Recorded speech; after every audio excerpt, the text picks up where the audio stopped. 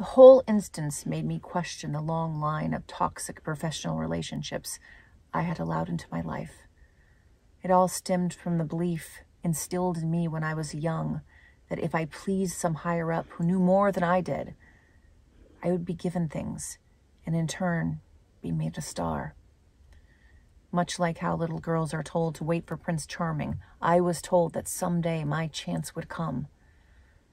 But for all the times I smiled and performed their tricks and even played dead when they told me to, being a nice, sweet girl never got me anywhere.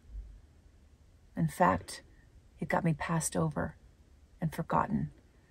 And here I was, finally succeeding on my own, paving a way for myself that I was told would never work, yet I was still looking for that chance to come and kiss me awake from a coma it put me in.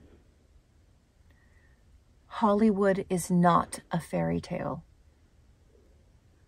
but they'd all like you to believe that it is in order to keep your attention focused on jamming a foot into that elusive glass slipper.